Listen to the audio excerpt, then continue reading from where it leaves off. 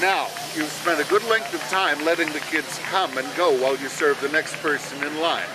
And most of the crowd is either off running around or they're off inside the moon box. How do you get a large group back for a magic show and maybe for the games you want following the show? A single announcement to the last people in line will get you started. The people you serve next, and a few of those just hanging around, have been anxiously awaiting the magic show, and they'll run to collect their siblings and their friends if you send them while you're finishing balloons and faces. If you need a starter group, just tell everybody around you to stand up, face over that way, and go 1, 2, 3. We're all going to shout, "Magic Show!" In choosing the effects you want for the outdoor show, you want to think about leaving the boxes and tables and screens home. Aside from your face painting card table, there's a limit to how much stuff you want to carry over the countryside. Use plenty of volunteers. One or more kids will do a good job of filling up your stage nicely. Props and supplies should be limited to what you can carry in one large duffel bag at most. I've seen magicians work entirely out of the pockets in a colorful vest.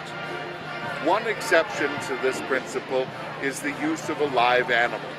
And as magicians over the centuries have found, a rabbit is very attractive, tractable, and just as cute as the dickens.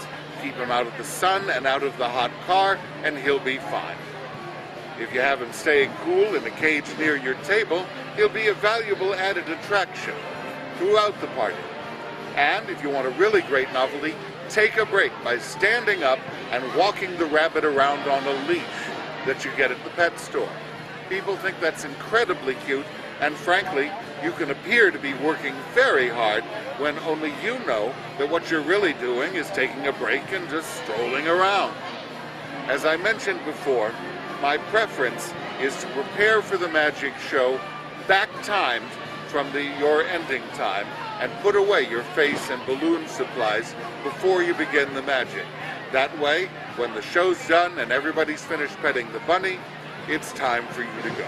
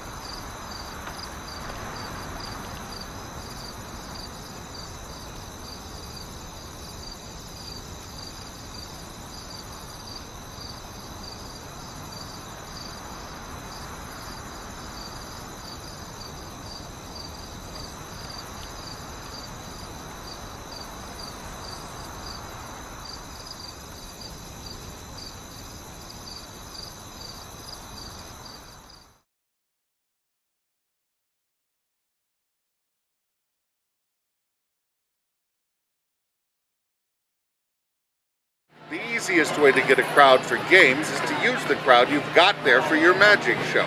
And when I do those basic games, it's usually following right on the magic.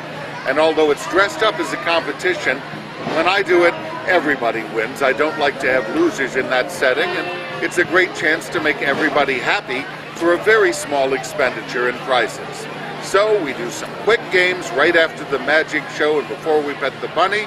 Everybody's the best, and they get their prize when they come up to pet the bunny. I can offer them at no additional cost because they're really very affordable, and that gives me the option of selling larger, more elaborate games. I get my prizes from Oriental Trading Company, from US Toy, and mostly from Rhode Island Novelty.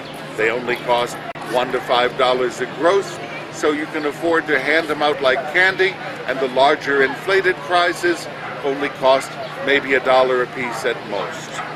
If you've been hired to do something more elaborate in the way of games, I just use my inflates and these cute little loving cups as prizes for the big winners. You'll still need to have some consolation prizes for the losers to keep everybody smiling. You can use your standard prizes, the little rings, skeletons, that sort of thing, for that purpose. What games to play?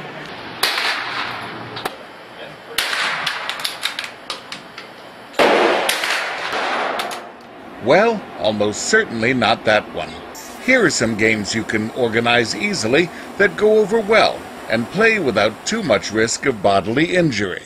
All right, we're going to have a hop like a bunny contest. I'm going to say 1, 2, 3, go, and when I say go, I want to see bunnies hopping all over the ground right here. Ready? 1, 2, 3, go. Hop like bunnies, hop like bunnies. Oh my goodness, look at the bunnies. What a bunch of silly bunnies. Look at all those crazy bunnies. Oh my goodness, that is enough bunnies.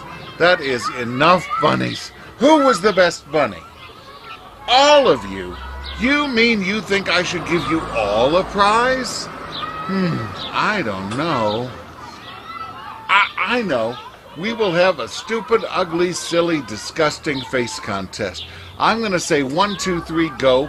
And when I say go, I want you to look right over there at all the grown-ups and make your stupidest, ugliest, most disgusting face. And the one who makes the ugliest Halloween face gets a prize. Ready? 1, 2, 3. Blah! Turn around, make them at me. Blah! Who made the worst face? All of you? You mean you think I should give you all a prize? I don't know.